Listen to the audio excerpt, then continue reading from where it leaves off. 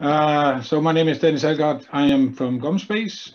We've been a member of UNISEC Japan for quite a number of years now, and I think my first intersection with UNISEC was in Aalborg University in 2015, I think.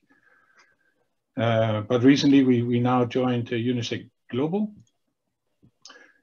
We're a commercial company. We're about 150 people employed at GomSpace, headquartered in Denmark. A couple of years ago, we succeeded in making a Nasdaq stock exchange entry, which was quite successful, and of course is driving a lot of our motivation and why we're in space today. We have a propulsion unit in Sweden. We have satellite operations in Luxembourg. And a sales office in Washington, D.C. as well.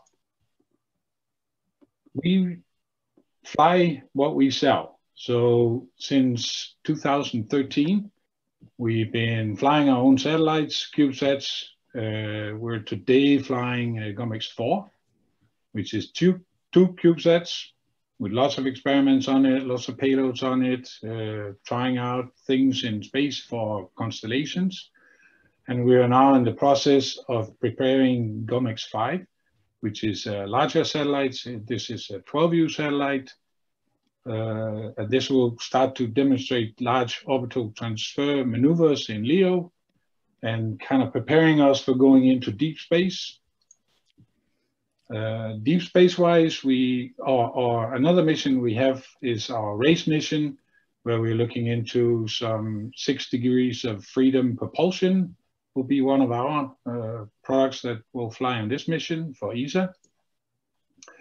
We are also looking like Hayabusa 2, going into deep space and asteroid missions. So we are part of this HERA mission. You can find lots of good information on the HERA mission on YouTube. An ESA mission where 2 6U satellites will actually piggyback on a larger satellite, and then once they reach the Didymus asteroid, which is actually a binary asteroid, we'll deploy and we'll do some tests from the 6U satellite. This mission, we're not flying ourselves to the satellite or to the asteroid.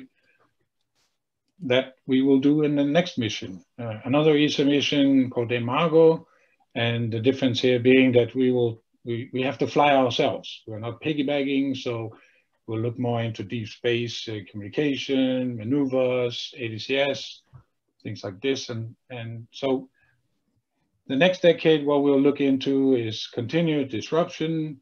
We need to look more into communication, as has been discussed earlier also. We need to look into propulsion and more advanced missions. Payloads, of course, continued miniaturization of that. And of course, we see in the space, new space business that a lot of new microsatellite launchers are coming, which is enabling space.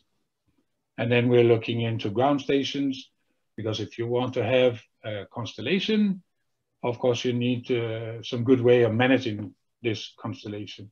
So basically what I can say is that we're happy to be on board, and we're of course sorry we cannot see face to face, but hopefully next year. And then we're ready, new space is ready for business.